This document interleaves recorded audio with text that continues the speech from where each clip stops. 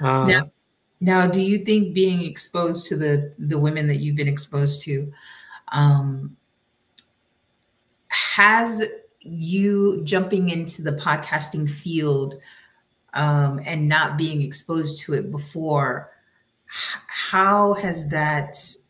changed your outlook? Like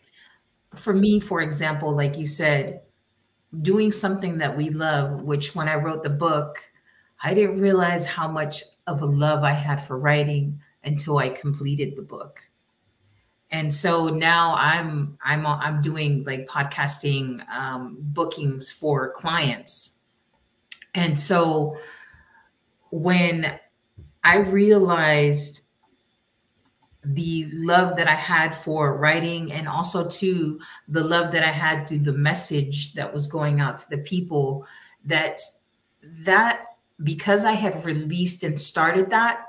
that just caused me to like want to even do it more and go after it, like